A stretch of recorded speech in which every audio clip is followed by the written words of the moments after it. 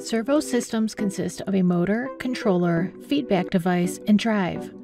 The controller determines what torque, velocity, or position is needed from the motor and then triggers the drive to send the electrical energy necessary to let the motor move as commanded.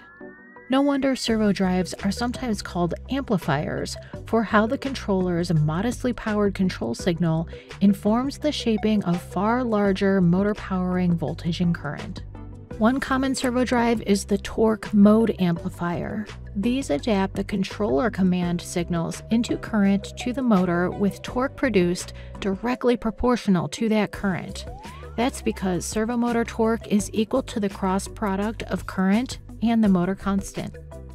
Key to sizing a servo drive and motor is the torque speed curve. Often, this torque speed curve is specific to a certain motor drive combination. This is because a motor's continuous and peak torque capabilities are affected by the thermal properties of both the motor and the drive.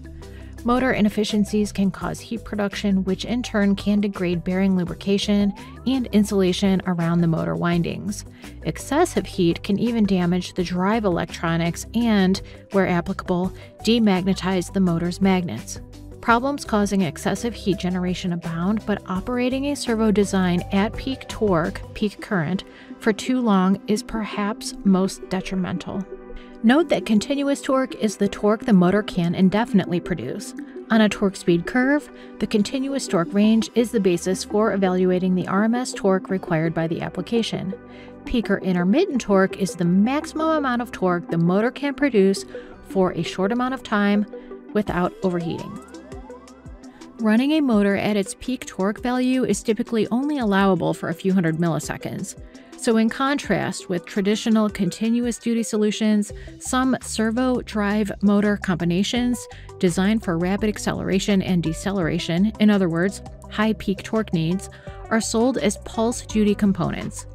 Pulse duty servo drives have a high current overload rating and pair with pulse duty motors having lower inertia than conventional designs to reduce the amount of torque, and thus current, required for demanding move profiles.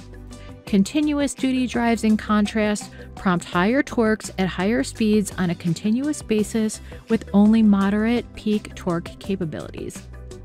Servo drives were originally standalone components separate from the motor and controller. But in the past 20 or so years, numerous motor manufacturers have developed integrated drive controller offerings, as well as integrated motor drive systems, and even complete motor feedback drive controller systems. Slightly complicating matters is that these integrated designs, which include the motor, feedback, controller, and drive, are sometimes simply called drives for their axis driving function.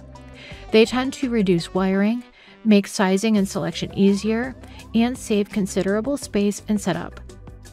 Even some servo drive offerings considered standalone components integrate digital positioning electronics for streamlined controller functionality. Some servo drives employing digital technologies work with DC brushless, PMDC brush, and stepper motors to simplify the design of high-volume OEM product lines that may use different motor types.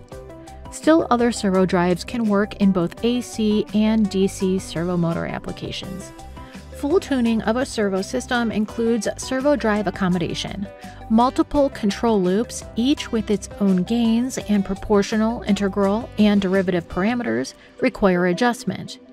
And tuning a servo drive usually requires adjustments to parameters including acceleration and velocity feed-forward gains, as well as filters to reduce oscillations.